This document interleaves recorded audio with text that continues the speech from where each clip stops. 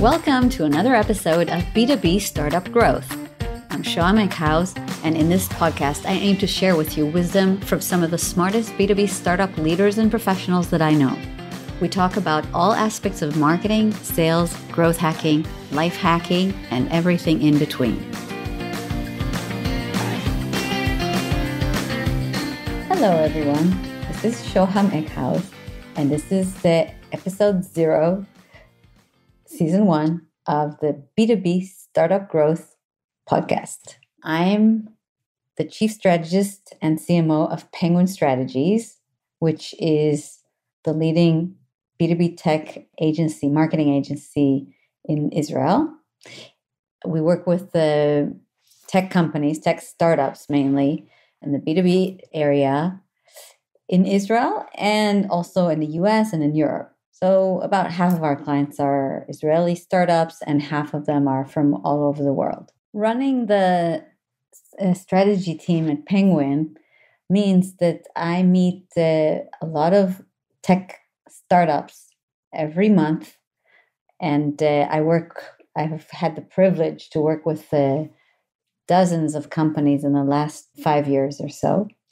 And in this podcast, my aim is to, first of all, communicate with my clients in a way that will be more scalable than to meet with them individually, so that I can share with them my learnings from different experiments that I run with different companies, and share with them what are the things that really work well and what are the things that don't work well and that they should avoid. And I think the unique angle that I want to bring in this podcast, and I'm hoping to share that with the world of marketers and especially B2B tech CMOs or B2B tech CROs or marketers, is the secret sauce, I would call it, that I find a lot of Israeli tech startups have. And the secret sauce consists of many things, and I'd like to discuss it today in today's episode in more detail with Ronen Nir. And this secret sauce, some of it will stay secret because companies that are successful are often not wanting to reveal their secret sauces. But I think myself, coming from an agency perspective and seeing a lot of companies, I feel comfortable to share things that are not the private information of our clients, but patterns that I see are common to successes and patterns that I see are common to things that don't work out well. So I'd like to try and bring you this. There is a very unique ecosystem in Tel Aviv that managed to grow a huge amount of super successful tech companies, especially B2B companies. And I've been privileged to be living in the right place and the right time to have been working with some of the most successful B2B tech startups that have been created in Israel in the last decade. And I'd like to share with you some of the learnings. So this is my goal. And in today's episode, I brought the person that I think knows more about the DNA of Israeli B2B tech startup success than anyone else that I know. Hello, Ronen. Hi, Shoham. So happy to have you here. Thank you for inviting me. It's both a pleasure and an honor. Wow. I hope you say that later also. Okay, so let's start by please introduce yourself to people who don't know yourself and Viola Ventures. My name is Ronen Nir. I'm a general partner of Viola Ventures. Viola Ventures is the early stage arm of the Viola Group.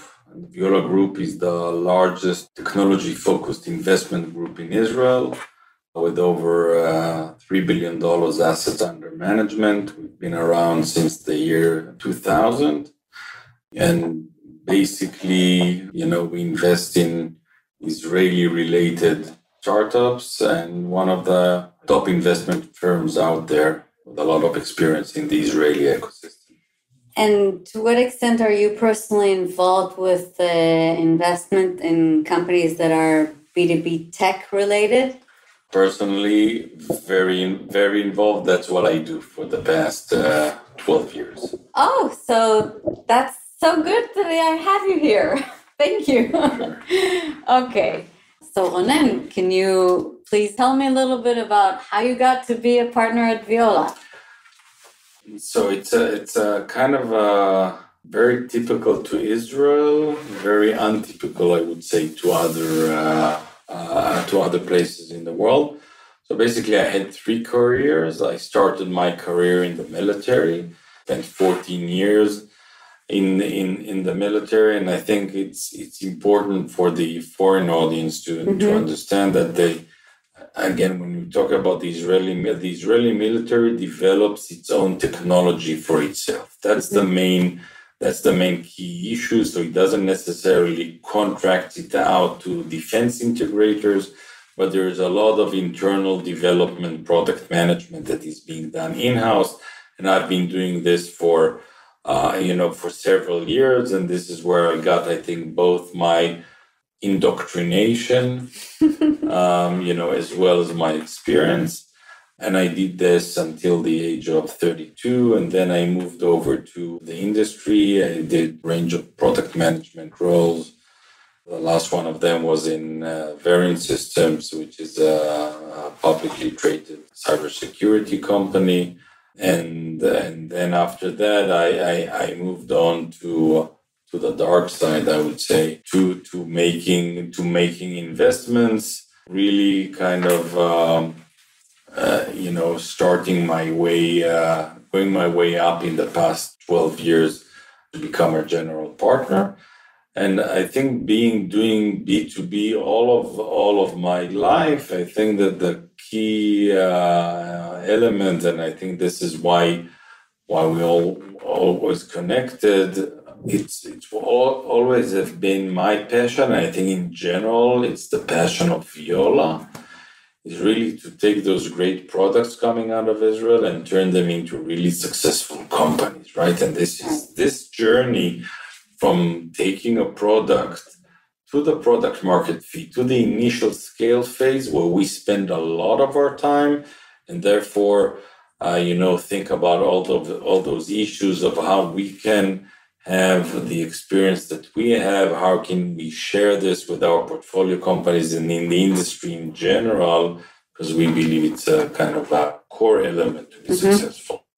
The first thing that I wanted to discuss with you is for the audience, especially the audience that is less familiar with the macro data about the Israeli high-tech industry and what's unique about it. Could you give us just a little bit of highlights about what's unique about this environment? Sure. So, first of all, Israel, and I would say Tel Aviv area in particular, is ranked number 2 in the world, second only to Silicon Valley in terms of new startups that are emerging and amount of money that is being invested. So I think that it's a significant part of the global ecosystem of startup and, with a significant footprint.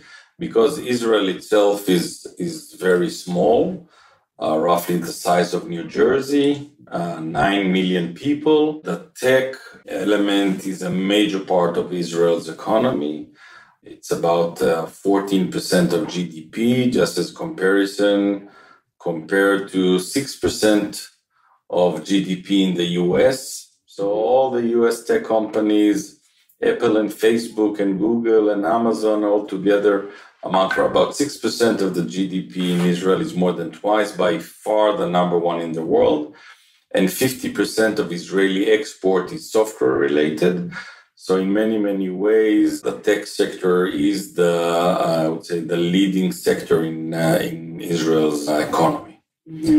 So that's kind of, on a local scale. On a global scale, we're talking about an ecosystem which is pretty sophisticated, roughly 8,000 startups that are active today, anywhere between 500 to 1,000 companies are being born every year.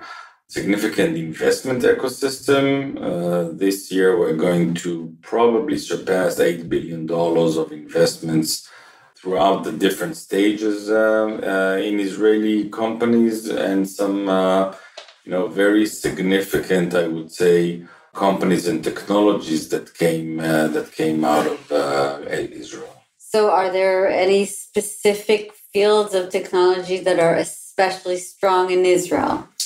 So I would say it's actually an interesting question and not so straightforward one. So the way that we like to describe it is that the essence of, I would say, the competitive positioning of Israel is a lot of knowledge in what we call deep technology. Mm-hmm. So things like algorithmic expertise, system engineering, etc., have always been kind of the strength of the Israeli ecosystem.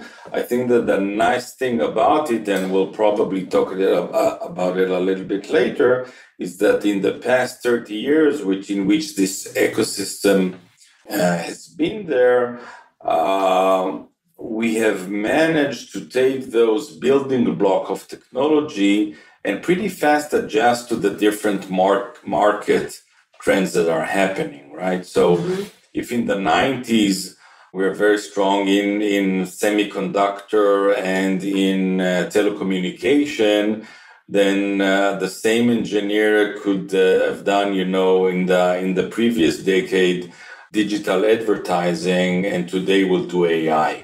Right? So the technology building blocks are the same, but the implementation, it kind of changes as the market evolves. Right.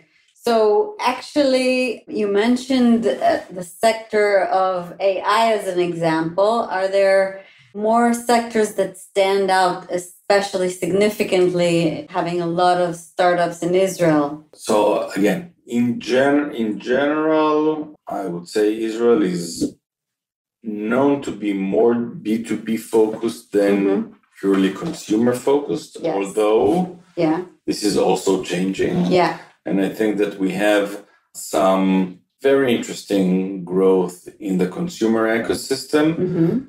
And by the way, it will be interesting for you as a result of very good online marketing capabilities, and we can talk about it a little bit later. But still, I would say that probably 2/3 or 70% are B2B related, right? All the way from semiconductor infrastructure to horizontal layers of IT infrastructure, all the way to B2B application to vertical AI and whatever is there in the stack. So why do you think, I mean, I have my own little theory that it was established from my home because of my children being now in this process.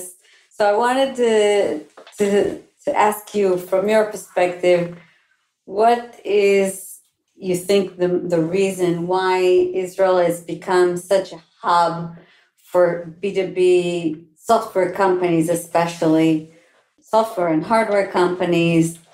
What's unique about this environment that made it so extensive in this area? So, when we try to analyze it, we often come to the conclusion that it's a very unique equilibrium between 6 different elements. And I'll try to name them if I remember all of them, and maybe we can drill down to one or two of them. The first one, which is the basis for it all, is the entrepreneurial spirit and the entrepreneurial culture, which you probably would like to dive in a little bit later. Yes. The second element is the source of human resources, which is mostly the military.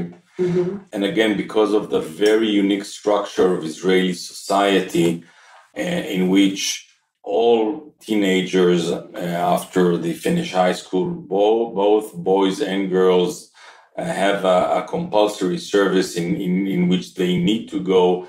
Actually, think of the Israeli military as one of the largest HR agencies in the world. Exactly. And I think that's the most unique point. Yeah, very unique, and we'll come back to a little bit to the third element is academia, very strong university and research capabilities.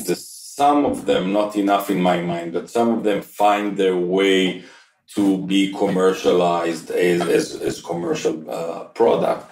The fourth element is the investment ecosystem, which I belong to. So the ability to actually fleece some of those ideas and give them a real chance to succeed. The fifth element is the presence of multinational companies in Israel. And actually, we have more than 300 R&D centers of all the major tech companies in Israel. So Apple's only R&D center outside of Cupertino is in Israel. Microsoft have 2 R&D centers in Israel. Intel has been around forever. IBM, Facebook, Google, you name it. Every large company in Israel has an R&D center in Israel, which actually kind of create a microcosmos for us, in which in a very small geographical area, we actually get a pretty good understanding of the major technological trends in the world. And the sixth and last element, and it is hard to admit, is the government. Wow.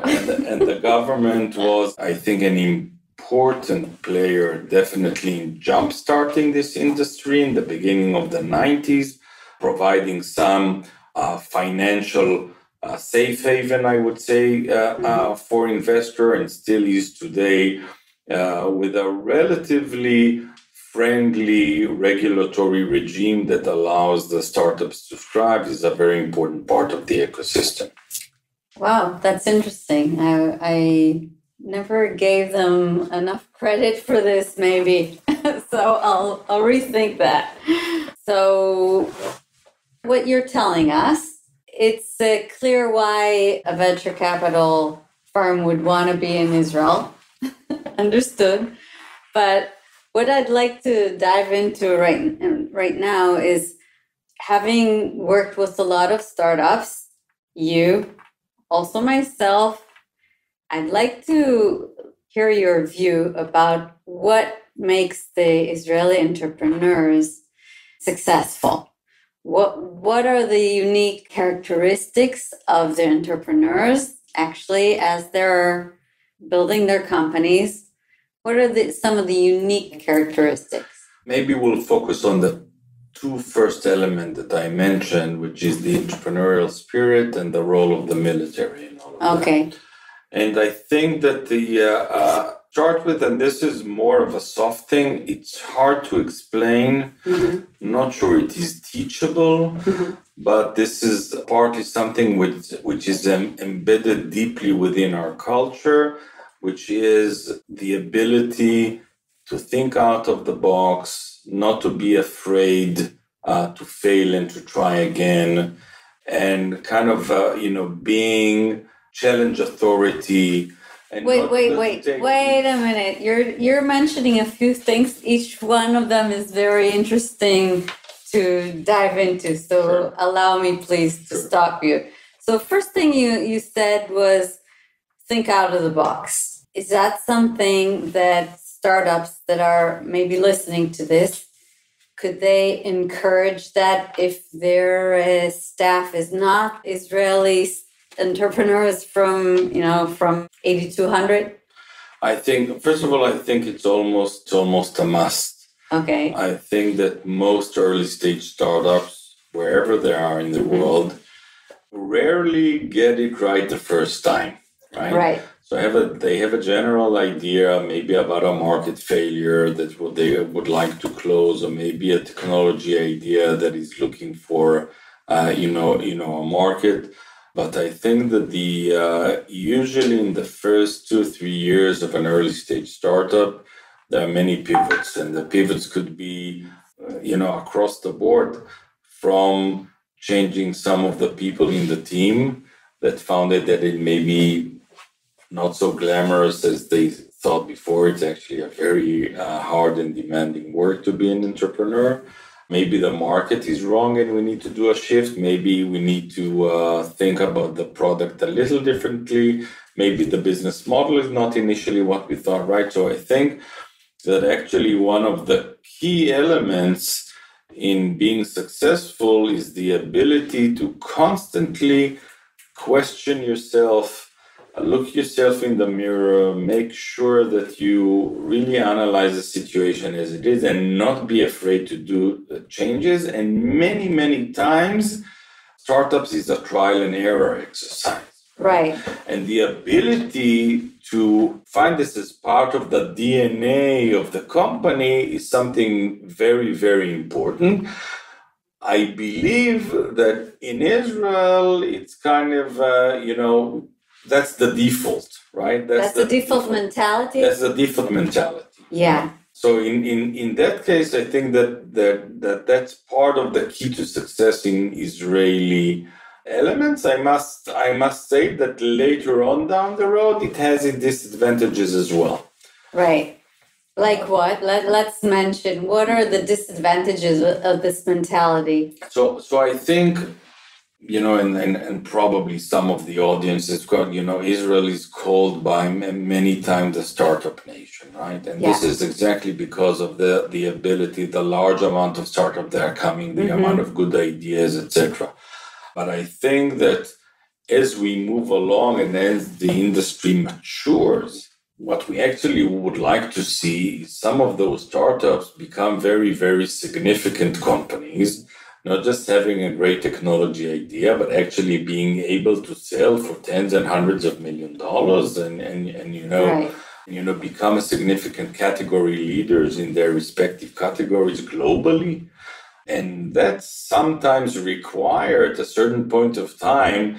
It's different to manage a company that has 100 or 500 or 1,000 employees than the initial 5 employees, right? So what could be very good in terms of we're a team of 5 people, we are very agile, we think, we talk a lot, we change a lot, etc. This mentality, which is a little bit chaotic, doesn't work so well when you grow and scale and suddenly the communication channels within the companies are becoming more sophisticated and you need to have some processes in place in order for everyone to be aligned with the vision and the mission of the company, etc. And this is where I think we turn to other places in the world that may be less entrepreneurial in the early stage, but definitely know how to scale a company to the place that we know. So these are the two sides of the same. Yeah, so it's interesting. I also myself see a lot of strengths in the Israeli side for agility and questioning things and being very original in their thinking. And I do see them very strong on the US side of our clients in being able to put together scalable processes.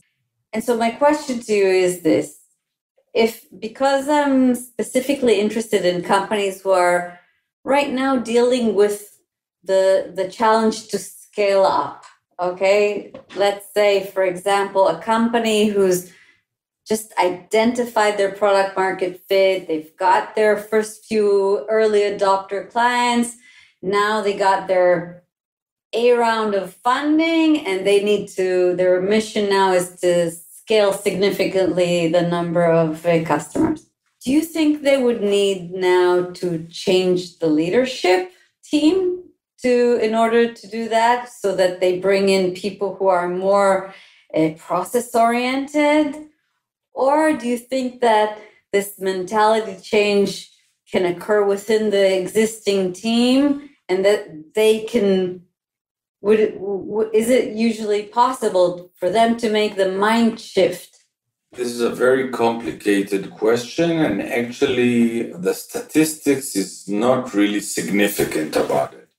I think that what we have learned when I started to be an investor about 10 years ago, it was kind of the textbook is, okay, you've got an Israeli entrepreneur, you have a great technology team, And then when it's time for prime time go to market and move to the US, you hire a US CEO and entire US management. And a US CMO. And a US CMO, of course. And in general, that has failed.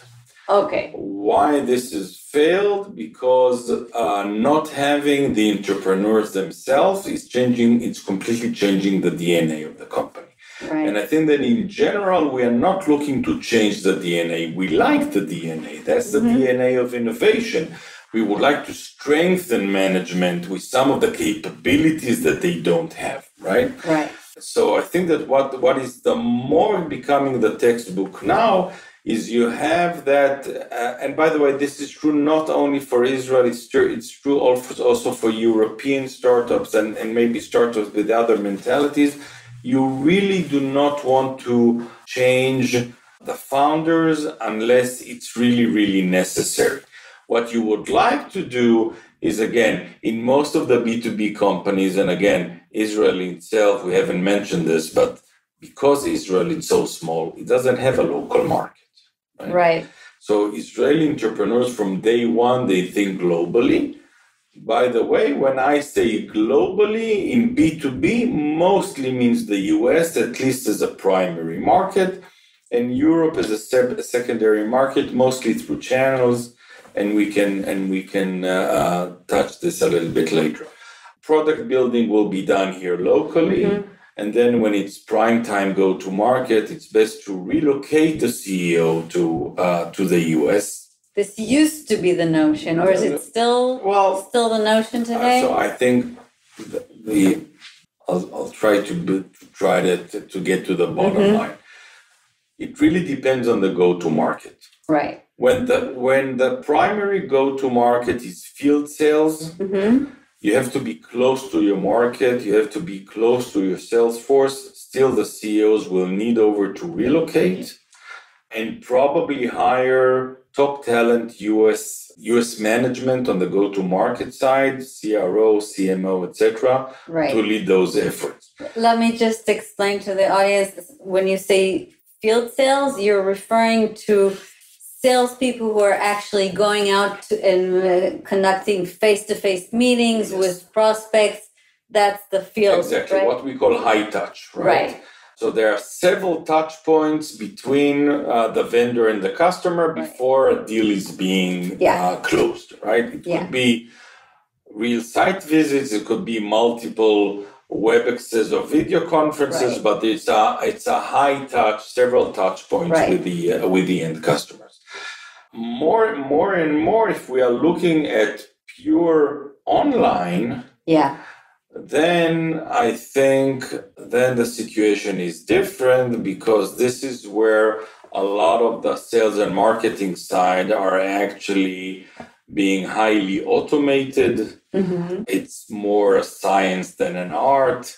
And as we said at the beginning, this is actually one of the strengths of Israel, having those talented people. And one of the things that has happened in Israel, definitely in the past decade, is that, which I'm very happy with, because this is what has allowed us to grow kind of to the next maturity phase, is the ability to take those engineering capabilities and not just implement them on the product side, but also actually implement them also on the marketing side, right? Right. So when you see if there are today, I don't know, anywhere between 20 to 25 unicorns coming out of Israel, about half of them you will find the CEO headquartered in the US, but half of them are headquartered in Israel, and these are mostly the consumer SMB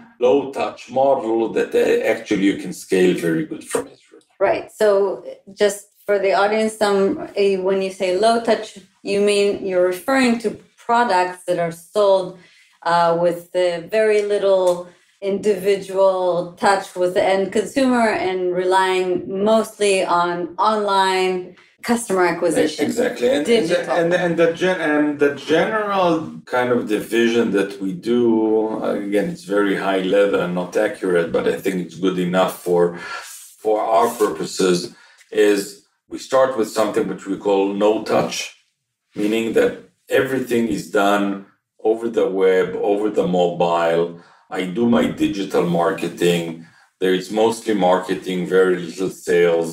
And basically, I would like to have the end customer go through a digital journey in which they see my advertising or read my blog, will go to the website, will download the application, will register, will log in, and will start working without having anyone involved, right? This is what we call a no-touch model. Right. The second tier, and usually the second tier is what we call a low-touch model, often referred to as inside sales. Right. Which mainly means that there needs to be some kind of touch with the customers, but it's good enough to have one or two video conferences or maybe a phone call or maybe what's becoming more and more common, chatting in real time.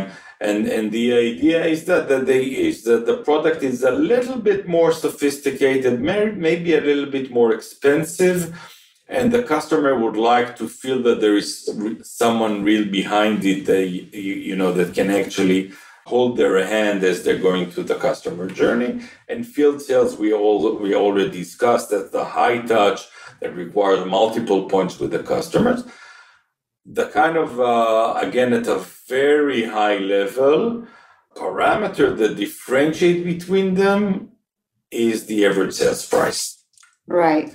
So no-touch people, both consumers and businesses, are willing to complete the digital customer journey if the price is very low. And by very low, we mean few dollars per month to few tens of dollars per month. Inside sales can be anything between few $1,000s a year to $100,000 a year. And when you have an average lending price of, north of 100,000, that is where you usually require, some high touch model. So in the case that in the B2B area, and most of the companies that I see, by the way, I would say that in most cases, the no touch it's not often found in the B2B, right? Most cases that I come across, there's high touch, especially when it's high price sales. And what I want to ask you is, if you think of a few companies that are doing a really, really good job at some hybrid, high-touch, low-touch sales models, can you think of some of the characteristics of the marketing teams there that you think are the reasons for their success? Can you point out some specific areas? It's a good question. First of all, I think that in most cases, again, it's a very generalistic idea, but in most cases, in order to create a significant company, still the majority of the budget relies with a really large enterprises, right? So we have some long tail companies like Dropbox, like Box, like Wix coming out of Israel, which are really built significant and fantastic companies based mostly on long tail. But still the majority of B2B companies would like at the end to sell to the large enterprise. Right. This is where the big money is. Right. So I think that a few, maybe 2 points in most cases, and I'm a great believer in this, you should go up market rather than down market, meaning start with the small and medium-sized businesses and walk your way up to the large enterprises. It is almost impossible to do it the other way around. And I think for two main reasons. First of all, a product issue. Wait, let me understand before you continue. You mean it's better for a startup that has a product offering to first go to, lower end customers? Yes. to sell to them, Yes. it's better than if they have happened to come across a deal for a large enterprise? Again, has to be evaluated the case by case, but in general, the answer is yes. Okay, so explain why, because it's a little bit counterintuitive, maybe. Yeah, because I think two elements. First of all, one is product readiness. Okay. When you sell for enterprises, when you start a startup, what you really want to do is to get market friction as soon as possible. Do the customers even like my product? Do I have to make changes in the product? And we talked earlier about the frequent pivoting that needs to be done in the early years of a startup. Do I have the right pricing model? Right? Mm-hmm. So you want to have those quick iterations in order to perfect your model. So what you really want to do is to focus on the core functionality of what you're doing, right? And if you're doing a marketing application, then you would like marketers to get friction with it as soon as possible and give you feedback whether the product is working or not. In order to sell to large enterprises, it's not just about functionality. You need administration, you need security, you need all kinds of what we like to call enterprise features that even if the end customer and the organization is happy with the functionality, it will be impossible to go through the different aspects of a security audit, a financial liability audit, a legal process, everything that has to go. So the first thing is product readiness. So you would like to sell first to the customers that have less, I would say, other issues which are not gatekeepers in the process, but also product features that are not exactly necessary. So this is the first one. It allows, and also as you mentioned, the second issue is really sales cycles, right? That you would like to have many iterations at a short period of time. You're a young startup, you are burning money, you have investors breathing out your neck. So you would like to get to the next stage in which I can say I have a product market fit as early as possible, and that's much easier to do with the early customers, right? But, and there's a but, when you scale, and by scale, I mean when you reach $10 million of ARR and you need to scale to the next phase, like how to get from a $10 million to $100 million, staying at the kind of long tail gets tough. Marketing is becoming very expensive. There are often top of funnel problems which are hard to solve. Mm-hmm. And this is where you're already mature, you already have a couple of customers, you've developed several features because your customer requested to, etc., etc. This is where you can start moving from your inside sales team, hire your first field sales, go approach some significant customers and walk yourself outside that. The other way around, it's not that it's not. Sometimes there are products which are, tailored to the enterprises from day one. I don't know, products that are working for the banking industry, right? There are no small banks, so you need to go through the motion at the beginning. Mm-hmm. What often people are making a mistake, and I've seen people make it successfully, but very few of them, is to say, okay, now I have 10 banks. Now I would like to go down market and sell to the long tail. Mm-hmm. This is very hard to do. Complete different DNA of the company. You already have your field sales people. The entire sales motion is much longer. The entire sales cycle within your own organization is tailored differently. And becoming from being slow and heavy to becoming very agile is usually a tougher journey to do than the other way around.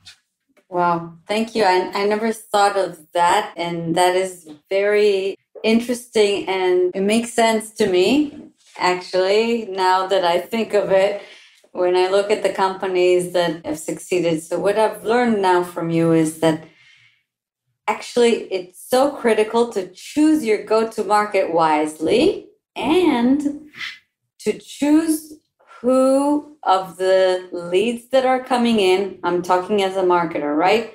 The leads that are coming in when you're a startup, they often pull you to directions that you didn't necessarily plan. And the most important thing is to choose wisely who not to serve. Your tip is actually start lower and then go up in terms of the tier that you're serving. Right, and I have this slide which I use a lot in my presentation, which I kind of I call it the cycle of bottlenecks. Right, where are the bottlenecks in a startup? And I think, and again, it's a generalization of what we're seeing, but again, generally it's true. So your first bottleneck is obviously R&D, right? You have to build a product. Until you've built a product, you have nothing to do about. And this is really kind of when you get your first funding, maybe your seed round, etc. Then the second bottleneck becomes sales, because when you have a product, the first thing you need to do is to get customers, and you get to get the initial customers again to generate this product market fit. And at the beginning, you don't really care, and even we as investors don't really care how efficient this is. How did you get the customer? Is it scalable? I don't care. Just get me customers, because we need to see whether it's working or not working and whether there's a demand for them, right? The third element is marketing. When you reach the product market fit, now you need to scale. And now you need to generate a consistent funnel that will be able to generate the sales machine. And marketing is probably the biggest bottleneck that we are seeing. Anywhere between companies $2 million ARR and up, this is where marketing starts to kick in, and having your lead generation team at this point is crucial for being able to grow significantly. So can I take you to that specific point, the point of companies? And if you're looking at the companies, and Viola Ventures has some very, very beautiful and famous success stories. Could you think of a specific example of a company that you think did that leap really well, the marketing leap, and maybe share what do you think they did that made it successful? Right. So again, I'll maybe give example of one of my portfolio company, a company by the name of Redis Labs that is in actually the IT infrastructure space. It's a database company, and again, founded in Israel, very deep technology. Mostly our go-to-market team is currently, for the past few years, is in Mountain View, California. And when you say go-to-market team, you mean the field sales? So this is an excellent. So I think that in general, when we started, it was a purely no-touch model, right? Okay. So it was purely something on the cloud. You can register. You can register. You can open your database. You can start playing with this. The average sales price was low. If I remember correctly, it was about $80 a month. Right, so this is something that even developers with the corporate credit card, could easily get into this, and this really allowed us to get, and this was very important, into hundreds or thousands of customers in the first few years. Revenue was not that significant, right? But we got so much friction with the market that at a certain point of time, we felt that this is the right way, to go and go to the next level. And this is where we, hired the go-to-market team over in Mountain View. and we start doing a more of a high touch model, right? And actually today, when the company is more mature, and we're talking about tens of millions of dollars of revenue, that basically we have three distinct go-to-market, right? One is the no-touch, still to attract the early developers, very low prices, just get them to try the product, etc. And so that's one team which is partly managed out of doing online marketing out of Israel and partly managed out of the US. Then we have an inside sales team that is actually managed from Austin, Texas, because Silicon Valley is just too expensive these days. And then we have the field sales in which kind of management is located in Mountain View, but the different salespeople are scattered all around the different regions, and being physically close to their customers. Right. So for the more digital marketing side, what are they doing that's working so well? I think on online marketing, and I think that the two issues that we need to constantly talk about and optimize are scale and cost. These are the two things, and I think that this is something that goes with the company, throughout its process, right? So at the beginning. And this is basically a trial, and it's a very analytical process, right? So you have your different marketing channels, anywhere between SEO and content to paid campaigns, to WebExes and other video conferencing, to events and trade shows. So they do it all. They do all the things you mentioned. I think, yes. And I think that at the end of the day, at a certain scale, you need to do it all. Right. Why? Because often you find that there's a trade-off between cost and scale. Okay. So I'll give you an example. And maybe I will start from the non-digital marketing part. Most of the B2B software companies, definitely the ones that are selling to enterprise, will tell you that the large trade shows have the best ROI ever, right? This is where they actually can see the customer. If you have a booth, then the customers are coming to the booth, they get excited, you pin them down on their schedule for your next meeting, and actually it provides you both the top of the funnel lead generation as well as the brand, which is something that is also important, right? This is this opinion is very common among companies in traditional markets. Yes, but not always. Again, even in new markets, when you have to sell to the large enterprises, that's the best way to do this. The problem is how many trade shows are there, right? So if I'm in a specific element, if I'm selling to, I don't know, if I'm developing a sales tool, how many great sales trade shows out there?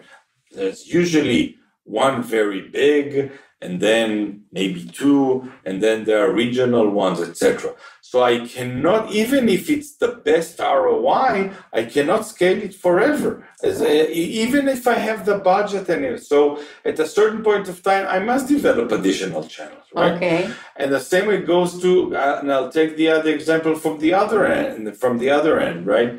If I'm using a lot of content and SEO, then I have a free reach to the people that I can reach. At a certain point of time, I've reached most of them, right? So there are only so many blogs that I can publish that are actually doing this. And at a certain point of time, it may be very cost effective, because we know that SEO is the most cost effective one. But at a certain point of time, you reach the glass ceiling of your audience, and you have to buy new audience, this is when you need to start to paid campaigns, etc. Right? So at the end of the day, those who are the marketing campaigns which are cheap are not scalable, right? And those that have a great and those who have a great ROI are not scalable this way, right? So you have to really measure each one of them and find where's the right next dollar to right. I couldn't agree with you more on this. I'd like to add another aspect of it. The reason why I think you need to do all of them, all the different channels and variations, is because, especially in B2B, you have throughout the journey, the customer journey, you have multiple touch points with prospects.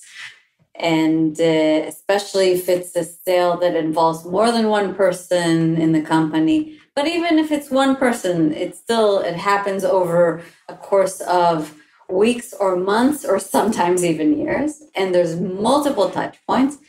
And different channels are effective in different phases of your journey. Right. So even if a trade show is very effective in terms of generating immediately a list of leads, it's not necessarily effective in nurturing these leads down the funnel all the way down to closing a deal. Absolutely. So you need the combination of all the different. And this is also and this is also, I think, the way to build your marketing team, right? So you start with an outsourced agency that is doing SEO, and then you bring them in-house and use agencies for other things. And at first, marketing is only generating top of the funnel, and later on, you expect marketing also to optimize kind of the conversion process within the funnel and nurture lead. And in the later cases, even market to your existing install base and support the upsell, cross-sell efforts of the sales department, right? So you have to go through this entire motion and have the right marketing people to do so. The one more comment that I wanted to say about online marketing in general is that I think it's becoming much harder, and cost is starting to be an issue, and I'll explain why. I think that the entire notion of online marketing is roughly 10 years old, maybe a little more than that. And I think that as we see even in our own portfolio companies, 5 years ago, if I had a great online marketing manager, I could win the market, right? Because if I had someone who knows how to do the campaigns a little better than the others, then I would win, and I could buy the keywords I want, etc., etc., etc. Now, online marketing is commodity. Everyone knows how to do a Google campaign in AdWords. Right. Everyone knows how to, that SEO has the best ROI, and bring some content writers in or go to an agency and do that, right? So suddenly we're getting the customers are now being flooded, not just if you and I are competitors, right? We both write blogs. Right. We both both buy the same keywords in our ads. And actually, the customer is being flooded with too much information. And since we compete on the same keywords and the same channels, it's actually becoming much more expensive, right? Right. So Google wins. So Google wins, by the way, absolutely. Absolutely, Google wins. Google wins. Facebook wins. Right. LinkedIn wins. Some of those are definitely winning, but definitely we're seeing that the cost per lead is going up all the time, year by year by year. And this is where I think we put a lot of emphasis with our companies.